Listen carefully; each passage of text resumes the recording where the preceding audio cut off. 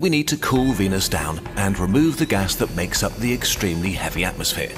As mentioned, there's a lot of it, around 465 million billion tons. How do we do that? There are a few options.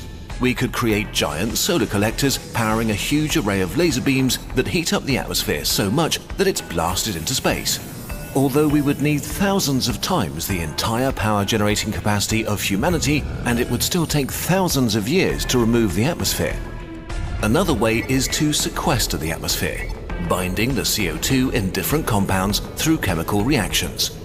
We could mine elements like calcium or magnesium on Mercury and shoot them at Venus via mass driver systems, electric rails that make rockets unnecessary on smaller planets. The metals would combine to bind the CO2 into different carbonates basically forever. But the scale makes the whole thing impractical.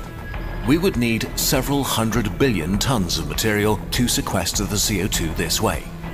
Seems like a waste of material and might take too long. An equally ridiculous idea that could actually work is to put Venus in the shade, literally, by constructing a huge mirror to blot out the sun to just freeze the atmosphere. The mirror doesn't need to be complex or massive, just a very thin foil with a little structural support.